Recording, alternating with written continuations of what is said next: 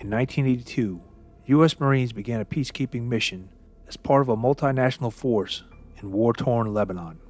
The Marines were to maintain a visible presence in the capital of Beirut in hopes that it would deter further bloodshed amongst the various warring factions and militias fighting for control of the country. The conflicts in Lebanon that preceded Marine involvement in 1982 were complex, with the roots of violence tracing back centuries.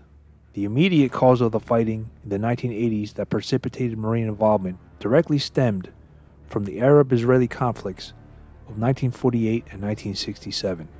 Palestinian refugees fleeing the conflicts and members of the Palestinian Liberation Organization exiled from Jordan in 1970 and 71 sought safe haven in Lebanon.